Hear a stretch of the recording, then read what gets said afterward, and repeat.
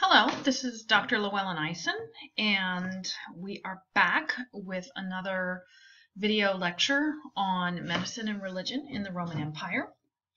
And today we're going to talk, or at least I'm going to talk, about folk healers, the third part of our three-part consideration of the types of healers in late antiquity. So, before we launch into talking about the person of Jesus as a folk healer, we want to think about the context within which Jesus and the healing methods of Jesus are taking place. So, Jesus is not the founder of Christianity. Christianity is a religion that will be founded on the work and activity of the person of Jesus. Jesus was Jewish. Jesus was a Palestinian Jew, and Palestinian Judaism was a client state that had been subject to Rome in the Roman Empire from the year 63 before the Common Era. So 63 years before the year 0, Judea became a client state. And this was problematic for Jewish culture, for Palestinian Judaism. And Judaism is an ethno-religious community. Judaism is an ancient ethical monotheism that is concerned with a covenantal relationship between the people of Israel and their God. They are concerned deeply with community and communal relations, with ethical behavior, with autonomous rule. So being a client state is deeply problematic. And then also with a very significant and rich ritual history. So Jesus lived in the 1st century, and medical procedures and medical care in the 1st century of the Roman Empire had some qualities about it that are probably at this point very familiar to you based on what we've already read and what we've already thought about. There were some medical deities in the Roman Empire to whom Romans appealed. For example, Mars was appealed to for protection from the plague, and the goddess Carna was appealed to for care for vital organs or digestives or stomach disorders or disorders of interior parts of the body that might be somewhat mysterious to the average person. This isn't a statue here of Carna. Here's a Roman woman that she's hard to find images of, so we'll just go with that. That's a little bit more attractive than just a votive with intestines on it. And of course, the Romans had their own form of Asclepius. They were very happy to adopt the figure of Asclepius with his attendant children. But you can notice here in this Roman statue of Asclepius, you can see some familiar imagery, right? He's got his traditional staff with the healing serpent. But notice that his facial characteristics are a little bit different. He doesn't have the traditional beard, and he has a Roman hairstyle. So the Romans were, of course, willing to adopt and incorporate other regional groups, gods, into their pantheon, but they certainly made changes so that the ideas or the images were palatable to them. So appealing to the deities for care, for medical care and medical relief or bodily relief was certainly something that Romans did in a way that was very similar to the Greeks. There was a considerable suspicion, though, about the medical profession. Pliny the Elder, in his Natural History, will write that Romans were without physicians, but not without medicine. It was not medicine itself that the forefathers condemned, but the medical profession, chiefly because they refused to pay fees to profiteers in order to save their lives. And so you can see in this quote a deep suspicion about the actual career or the profession of doctor or physician. So where then is health and healing going to take place for a Roman? Where is health and healing going to take place in the 1st century in the Roman Empire, in the era in which Jesus will live as a folk healer? It will take place at the local level. It will take place through folk remedies as allowed by the head of the family, the paterfamilias. And this is, of course, a very gendered term because we're dealing with a gendered world at this particular point in time. So folk remedies as allowed by the head of the family would include things like diet and fasting, supplications and prayers, rituals or particular sacrifices that are that sometimes might be simple and sometimes might be elaborate. Things like magic or alchemy or astrology, alchemy being really the foremother of pharmacology. And then, of course, herbs and other kinds of pharmacological treatments that are put together. And what do these treatments look like? What might that be?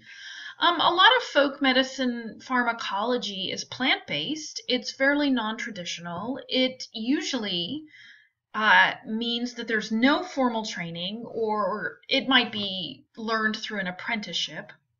And very often it's rural, and it can be as simple as the ingestion of a plant or the creation of a tea or a drink. Like here we have some ginger tea, which we know is good for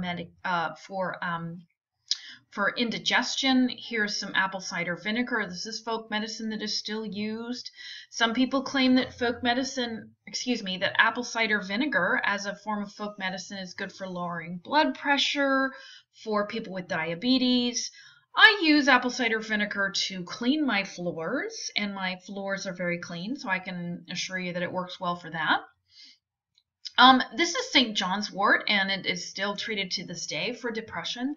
So there are various forms of folk medicine or plant-based medicine that are non-traditional, and yet they are actually quite traditional in that they have existed for thousands of years. And we also want to keep in mind that folk medicine doesn't always involve the ingestion of a particular plant-based type of medicine, but also can include words. It can include simple things like a conversation or a touch or comfort. Folk medicine is deeply grounded medicinal approaches to the basic human health needs of people. So the figure of Jesus of Nazareth, a first-century Palestinian Jew, as a folk healer, this is a person to whom we wish to now draw our attention. So Judaism in the first century was unlike the Romans and Greeks in a few ways, in that there was only one divine being, or there is only one divine being in the pantheon of Judaism. So if you've spent any time reading passages in the Hebrew Bible, which I would not expect you to have done up to this point, you would be aware that there's a struggle within Judaism to remain or maintain a monotheism, a sole worship and veneration of a single deity. So whether or not the ancient Israelites were able to do that well or not is irrelevant. The point is, in the first century, that Judaism is largely distinct from its Roman and Greek neighbors in that while Jews might acknowledge that there are other deities, primarily Judaism acknowledges only one divine being. But it is like Romans and Greeks in that sin and disease are in fact linked in some way. For Judaism, sin entered the world at what's known as the fall, and consequently, when sin entered the world at the fall of humanity, the fall of an individual to sin, at that point suffering was introduced into the world. And so suffering means that people will be ill, people will experience pain, they will experience sorrow, and they will experience death. And so, to a certain degree, these things cannot be helped and they cannot be avoided. But there are remedies to some of the lesser forms of suffering that an individual might encounter. So how does Jewish healthcare differ from that of the Greek and the Roman? In 4 different ways that are worth pointing out.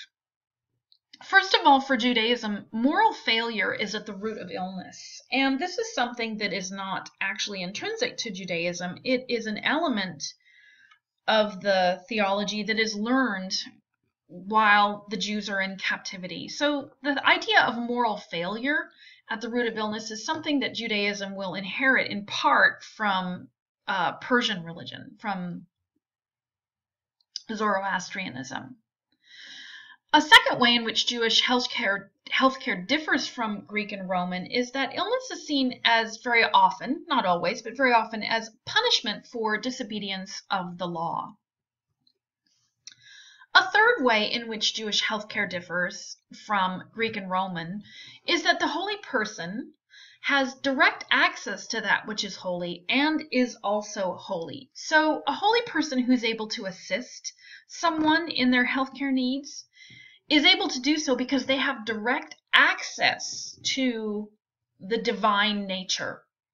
And so consequently, that means that the holy person is also holy. It doesn't mean that they're divine, but it means that they have some kind of deep connection to that which is divine.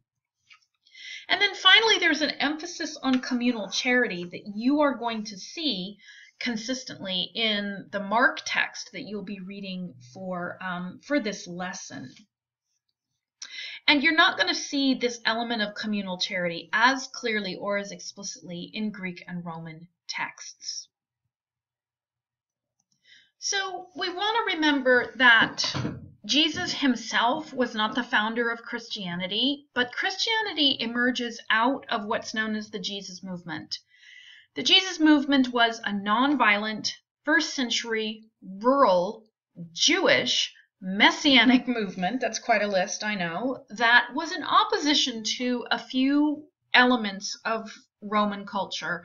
One of the things that the Jesus movement was in opposition to was Roman injustice and political occupation. As you recall from the beginning of this lecture, Christianity emerges within a Jewish culture and Jewish theology in Palestine within the Roman Empire.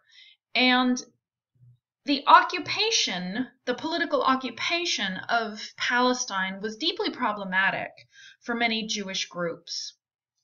The Jesus movement was also in opposition to Roman social values regarding who in society deserved care. The Roman Empire was in many ways successful because it was very good at keeping people apart from each other. It was very good at organizing society around in-groups and out-groups, and by keeping the bulk of society oppressed. So all those fantastic Roman roads, those great Roman buildings, the great Roman systems that actually worked very well, the fantastic Roman army or military, these were all effective systems because Roman values argued that there were certain people who were privileged and others who were not. The Jesus movement was in opposition also to powerful Jewish agents of Roman rule. It was true that there were some elements of Jewish society that benefited by Roman occupation, and the Jesus movement was in fact in opposition to Jewish elements of Jewish society who favored Roman rule. And then finally, the Jesus movement was in opposition to the fear of arbitrary deities. Remember that one of the qualities of private religious life in the Roman Empire was the fact that you have a variety of deities to whom you can appeal, and it's not always clear what your answer is going to be or why.